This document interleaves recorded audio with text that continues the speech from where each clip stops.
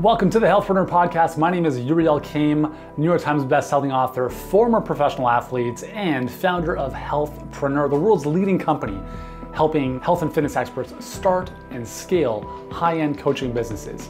If you want to attract more clients, learn how to convert them without feeling salesy, and deliver an amazing program for them on the back end, if you want to be inspired by what others just like you have gone through and how you can do the same no matter what life throws your way, then you are in the right place, because every single week, Monday, Wednesday, Friday, we're going to be bringing you the best to help you take your knowledge and expertise to the next level with your health or fitness coaching business. And if you enjoy what you see and hear and would like to take your business to the next level, then I invite you to check out our free online training over at healthpreneurgroup.com/training. And for now, let's get into today's episode. Welcome back to the podcast. Yuri here. We've got a mystery guest with us today because she's not on camera, but she's here with us in spirit. Her name is Susan Gleaton, and we can't get her camera working, so that's why she's not on the screen. But nonetheless, she's with us. We're going to have a great conversation, and let me give you some context about who Susan is. Again, she's one of our clients in our Health Business Accelerator program. She's a registered dietitian with an integrative and functional nutrition background. She helps her clients overcome the inconvenience, overwhelm, and anxiety often associated with GI and digestive disturbances by giving them the tools they need to get to the root cause of the problem and truly fix it. She's an amazing person, lives in Dallas-Fort Worth area, and super excited to have her here on the podcast. So Susan, welcome. Thank you. Thank you very much. I'm glad to be here. Absolutely. So let's dive into this. What can I help you with in today's discussion? Well, I had originally asked for more help, clarity, or just getting rid of bad thinking, I guess I'd say, on charging clients more, or actually more like charging clients what I'm worth. I guess that would be a better way to say it. Absolutely. But even better would be charging clients more in lines of the benefit that they're getting when they work with me. Because there's a big disparity there. And so I guess I've always been for the underdogs. So I'm always, trying to help out those who don't have, I guess you'd say. So anyway, it's hard to charge a little bit more. Yeah, well, let's start there, because that's that's one of the biggest concerns that health experts have is, how can I charge more when so-and-so is charging 10 times less? Or what if I alienate everyone? And what if people can't afford me? So let's talk about that, because as you know, that's a huge component of what we really recommend for you guys to do is charge a lot more, is to outcharge the competition almost, to be at the top of the mountain, because there's very little competition up there, but also understanding there's less volume. So we're not saying, we all want to help everyone, right? We want to change the world, but we have to, hey, there she is. She's on camera. It's working. Oh, I'm here. You did something magical. We are now live on camera. Yeah, I got it now. Cool. So nice to see you. There we go. Thank you. Yeah. So like when you look at being at the top of the mountain, just like in a real mountain, there's less oxygen at the top. There's also less competition at the top, but there's also fewer prospective clients at the top, because not everyone is willing to invest that amount of money. Now, when I say there's fewer clients, there are 7 billion people on the planet, right? And how many of those, there's got to be multiple billions who have digestive issues. And even if it was a couple million that could potentially be your clients, that's still more than enough clients for multiple lifetimes. So let me ask you this. So the clients that you've worked with in the past, or you want to work with moving forward, how much is it worth to them to no longer have their digestive issues? Okay. Like if you had to put a value on that. I don't think they could put a value on it, because it's inconveniencing their life so much that it's, I was just on a Facebook group for IBS, and this is hugely inconveniencing. They can't get to work. They feel like everybody's talking about them, And so, I don't think you could put a dollar value on it. And so here's the fun part is, would you agree, Susan, that the intangibles in life are the most valuable? Like health, happiness, joy, relationships? Yep, I sure would.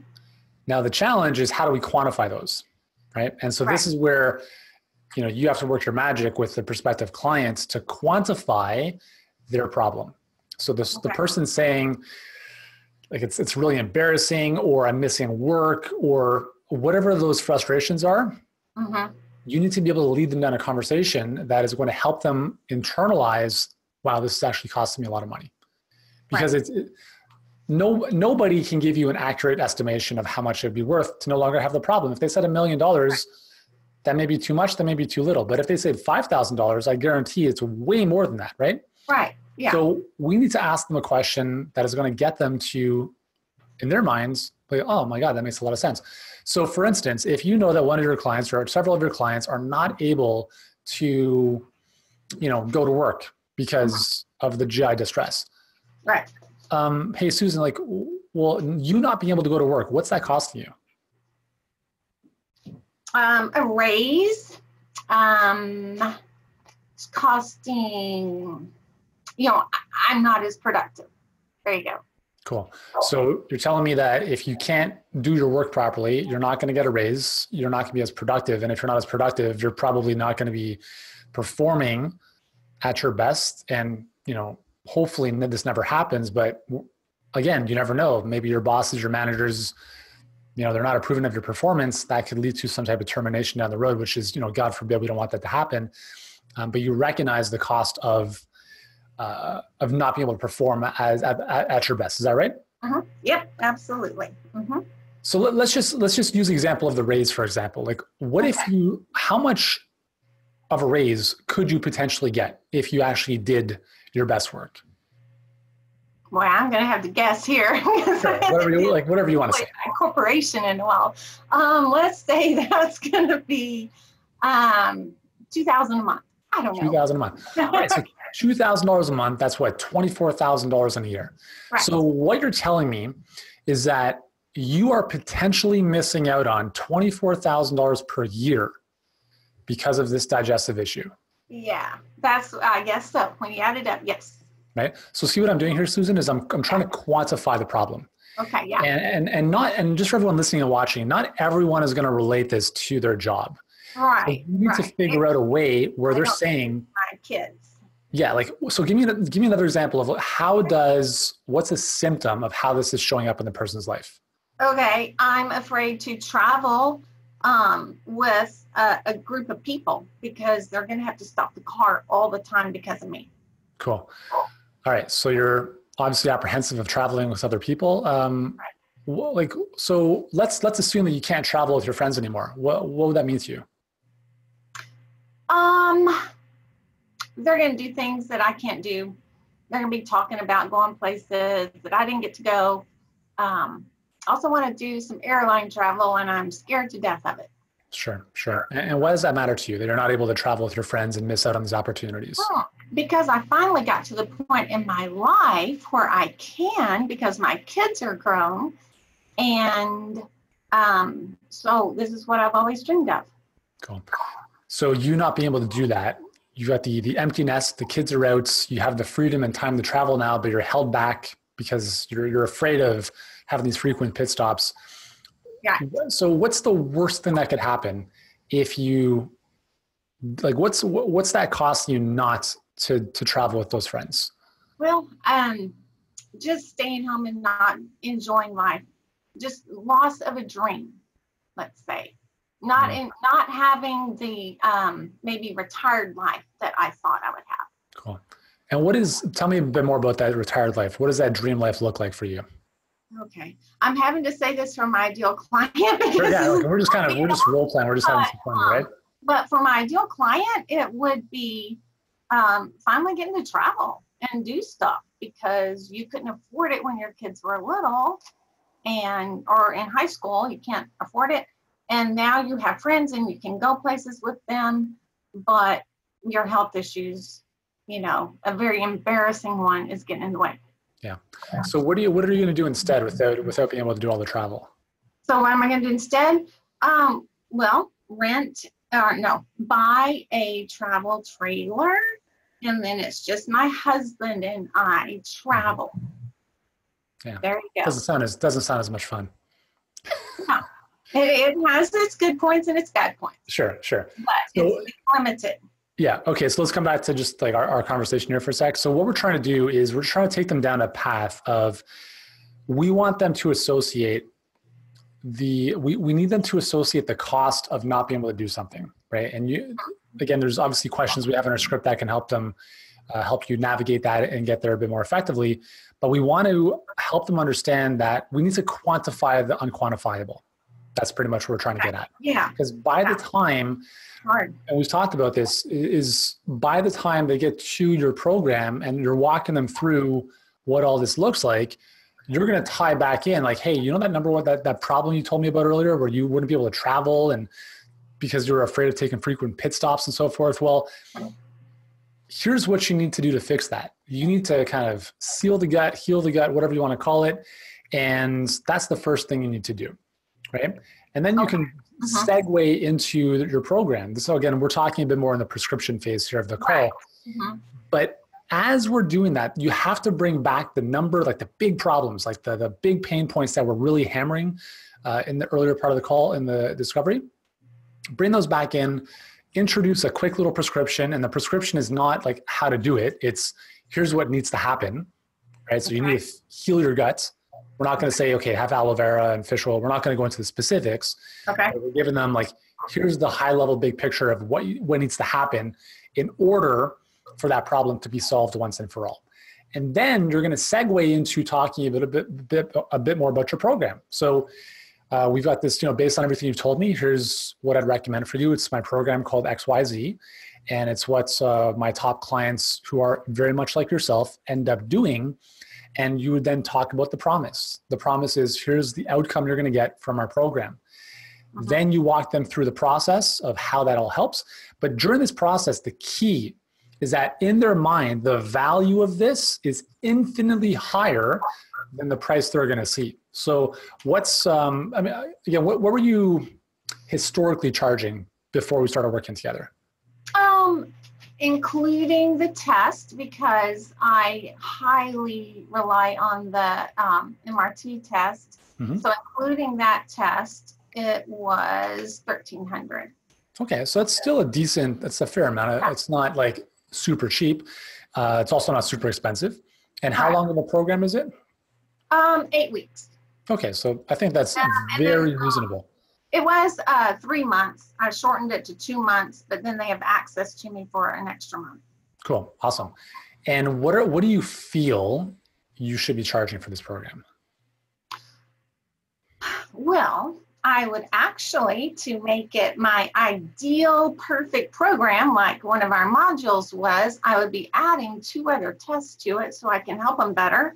There you go. And I was going to add just probably about $500, just my cost. So we'll call it $3,000 as a program? So I was thinking about $3,000 actually, yeah. Good. Minimum, so okay? It more than doubled. It went from $1,300 to $3,000. Yeah, but you said something that's value. Yeah, you said something really important there. You said talking about including 2 extra tests, which is actually going to help the client get a better outcome. Absolutely. Guys, listening, watching, that's the big thing you need to understand about this. It's not about adding a 0. It's not about just doubling or tripling or 10 times your prices. It's about thinking, what would have to be true if I only got paid after this client got a result? What would I have to provide for them? What type of service, experience, whatever, would they have to truly solve this problem?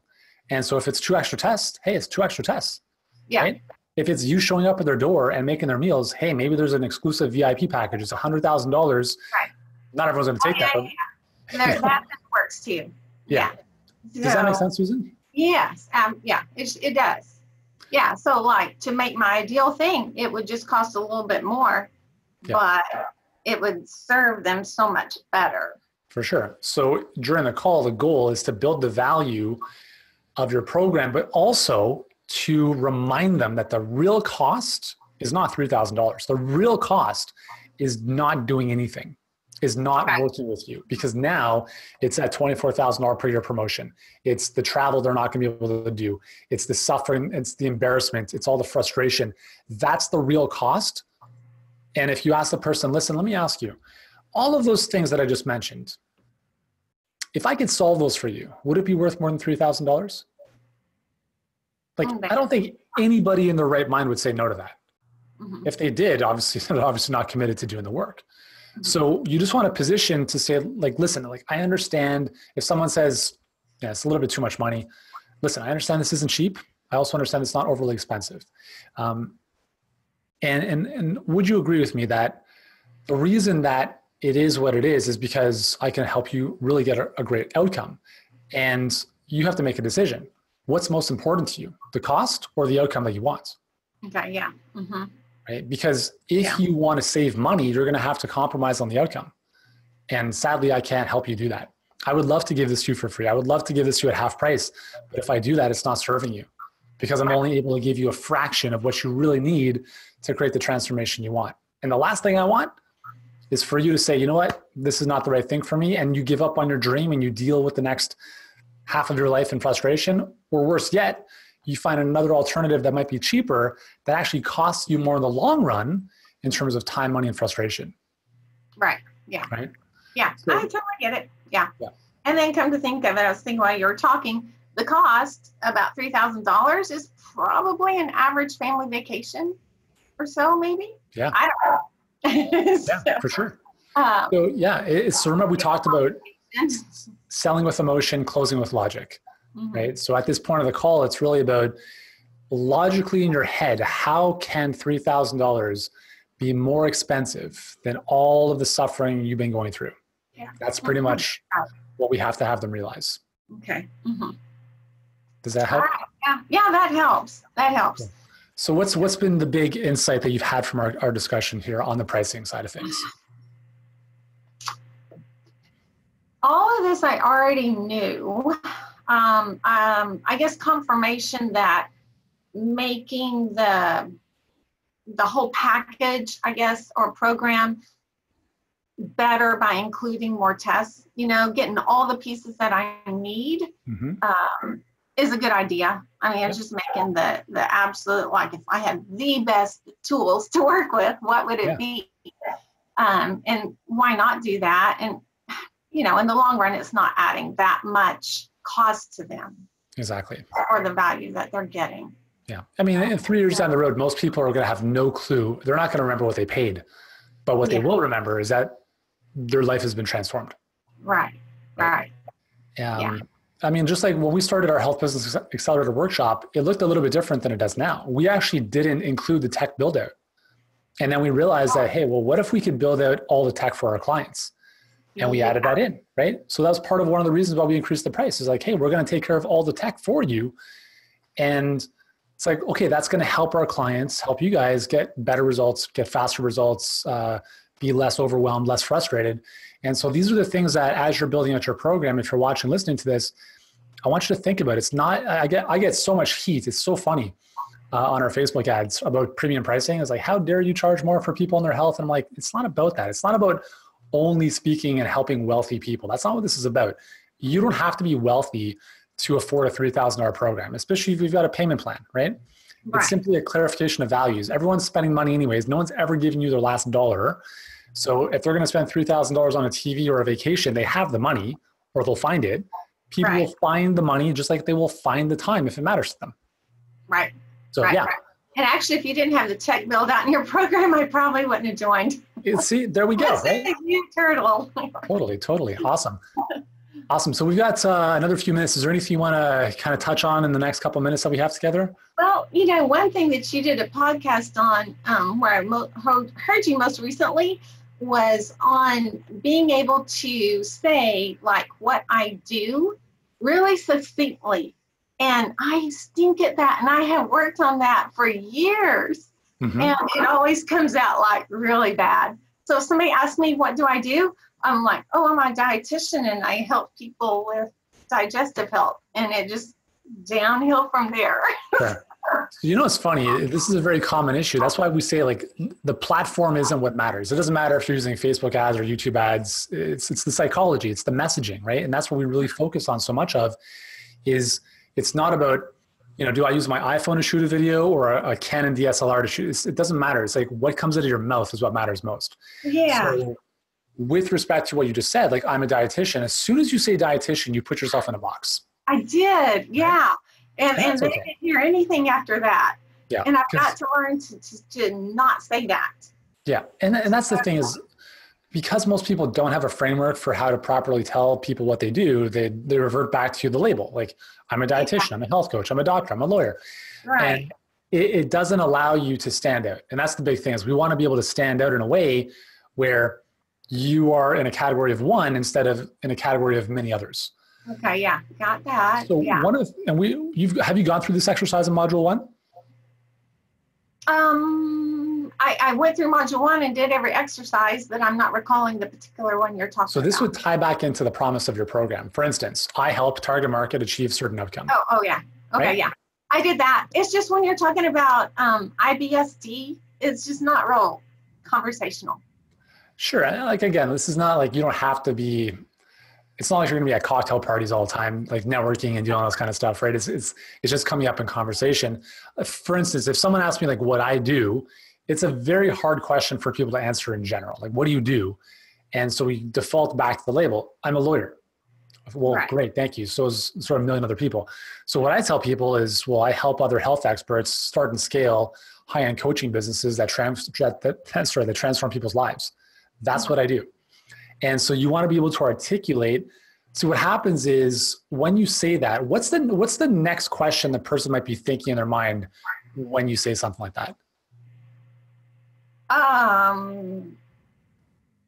don't know. It usually ends the conversation right there. Sure. Or they might be thinking like, what they might be thinking is, I hate dietitians, or what's IBSD, or you know, I actually never get that far to the IBSD. I never have said that. Sure. So I don't know. Most people don't care about your label, right? Like they care about, they care about themselves. So it's like, hey, can you help me? Cool. What you just said sounds like it could help me. So what a lot of people who might be, not everyone, but again, let's assume you're talking to your target audience, the right people will be like, that's interesting. Tell me more. Or how do you do that? And that's the doorway into talking about your process and your dream come true system, and then obviously how you can help them. But it all starts with that one sentence that really succinctly speaks to the benefit of what they're looking to achieve. So just work on that. I don't know. Yeah, I have to work on that. Yeah. Again, the fewer words we use to talk, the more time it takes. Right? If we just rambled on for like minutes on end, I do this and this and this and this and this. It's like, okay, you have to put some thought into that. And that's why like with a title, there's only 2 or 3 words in a title. You have to think a lot about what that title is gonna be for maximum impact. And the same thing with this, what we call a unique value proposition, which is what you do, how you help people in one sentence. And I would just revert back to the promise formula in module 1, right? Okay. And just clean that up. And again, remember, you're speaking only to people who want to hear from you, at least in the form of your Facebook ads and so forth. So even if you're at a cocktail party or on the airplane talking to someone beside you, you can tell them that. Maybe water it down, like I help people with digestive issues instead of like specific IB, you know. Yeah, that's why I usually say it's digestive. That's it. Yeah, exactly. Does that make sense, Susan? Yeah, that makes sense. Yeah, I've actually never gotten that far with digestive. That's hard to spit out too. That's right. That's right. I help people prevent their colon from being removed out of their body. Yeah. Right. I usually say I help people reduce inflammation. And then that's just too general. They don't know what. Yeah. You know. A lot of people don't know what inflammation is. They don't know symptomatically what that means. So it's, I would just clean that up, specify it a bit more to digestive stuff. And then you become a bit of a category of one, right? Like I am the person, I am the expert, the world's leader, or the most famous in Texas for this target audience with that problem. Right. Okay. Cool. I'll work on that. Awesome. So has this been a helpful discussion for you? Oh yeah, it has been helpful. Confirms some things that, already suspected or knew.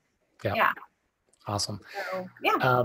So for everyone watching or listening, like you came into our program and you had mentioned that like you were feeling pressured from within to do like all the Facebook stuff, the Instagram, like newsletter, a bunch of stuff. And you just it didn't make sense to you that it was going to really like that was going to be the model for you to follow.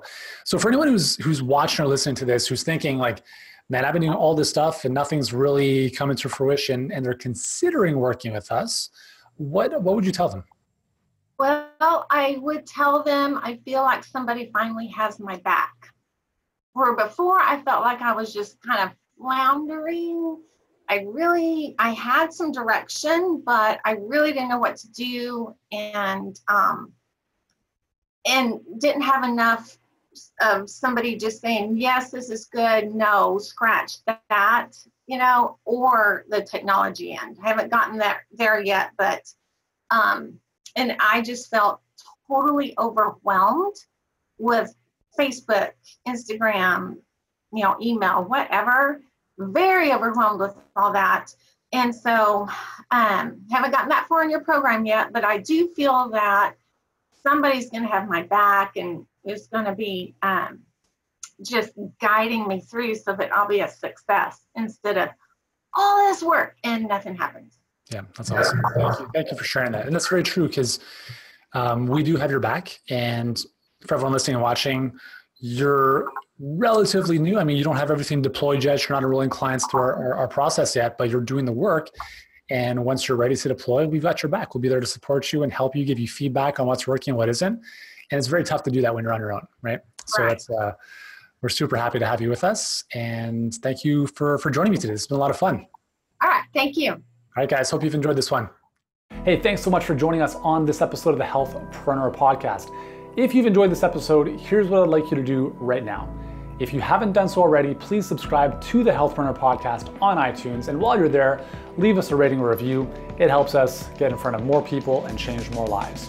And if you're ready to start or scale your health or fitness coaching business and want to start getting in front of more people, working with them at a higher level without trading time for money, then I invite you to check out our free 7-figure health business blueprint training, totally free right now. And you can do so at healthpreneurgroup.com/training. For now, thank you so much for joining us. Continue to be great, do great, and I look forward to seeing you in the next episode.